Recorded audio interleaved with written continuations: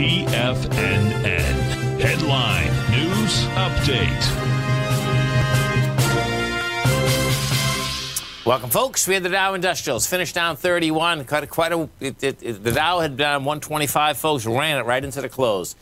NASDAQ up 128. S&P's up 20. Gold contract up $31, trading at $17.94 an ounce.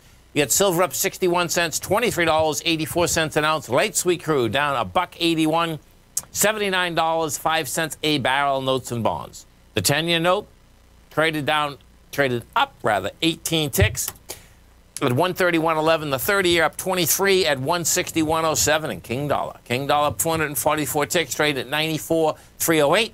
Euro at 115, yen at 113.70, and the British pound at 135 to 1 U.S. dollar. We have the 10-year right now trading, folks, at a yield of 1.51. It was a good move inside that bond market today. What that was all about, well, you had the Fed yesterday, so the bottom line is that the Fed yesterday is telling us flat out they're not looking to raise interest rates.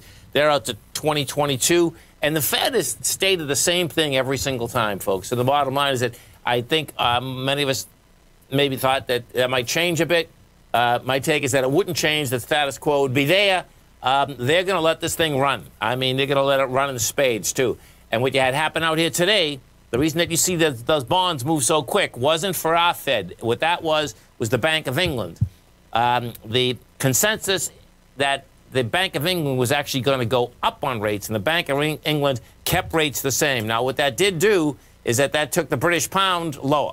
The pound had quite a move out here today, meaning lower against the U.S. dollar. The pound went from a price point of 136.98, almost 137, down to 134.71. It closed out at 135.01, so it's going to be intriguing to see whether they can hold this low. The low that's out there inside the pound is 131.12. Gold contract wants higher price. I had a bid out there today. We got the bid inside of the gold equities, folks, but they didn't hold up. That being said, you get volume behind them. A GDX did 20 million shares out there. That's what you need. I expect we're going to be right back topside again. And what these gold and silver equities do look like to me, they look like they're ABC structures on the way up.